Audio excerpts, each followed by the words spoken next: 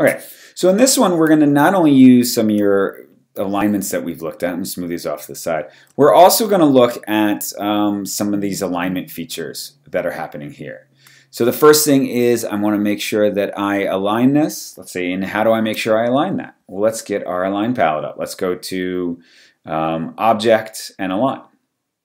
So I can select both these items, and I want to say align this to the left. Right, there we go. So now I know it's aligned because InDesign has told me it is. Right, and we're just going to make sure that that aligns over there. Make sure that's aligned to the right, which it is. And now I'm going to select all this. You can see there's not uniform spacing, but let's make sure that there is. So here we go. We're going to use distribute spacing. There it goes, right? And it aligns it perfectly to that spot. Now, incidentally, you could also say use spacing, and let's say we wanted something a little bit smaller. Just click on that again, and you can see it inserts less spacing. Okay. In this case, we don't want to use spacing. We're just going to have it. We need to reset that. We're going to set it all the way across, and there we go. Okay, so that's the align palette. So it's nice to be able to align things. So if I had things that were all in different sizes, I select all of it, right? And I can say align to the top, and align them to the top. So these align features are just really great as far as setting something up. Okay, so we're going to set this up in a second. Let's set this right in between here, and I'm going to do insert spacing, and we're going to say 0.25 from the top,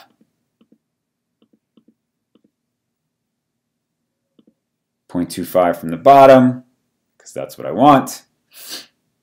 Do OK. Now we're going to nestle that right up against each other.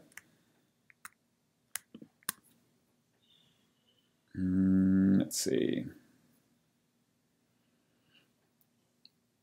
I just want to see something. I don't know if allow me to.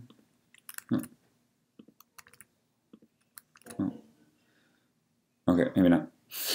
Okay, never mind. All right, so we're going to make sure that this hits right up against that, and we're going to do our Command B, and we're going to say, right, we're going to insert the spacing in the top. Let's do that and do OK. And now I have all my pieces. So I'm just copying them, holding Option and Shift, and dragging them across. And there I have my setup. So let's say we really wanted to do this.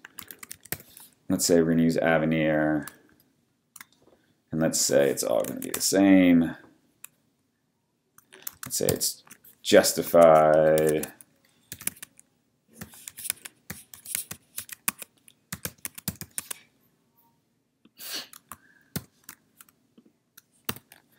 Okay, let's get an image in there.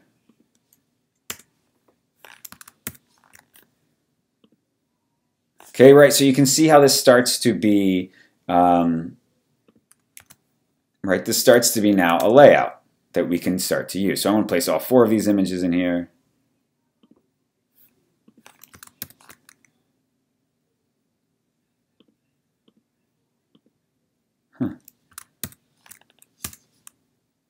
Why did that?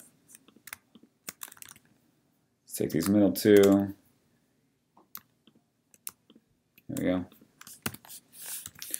Right, so let's take all of this.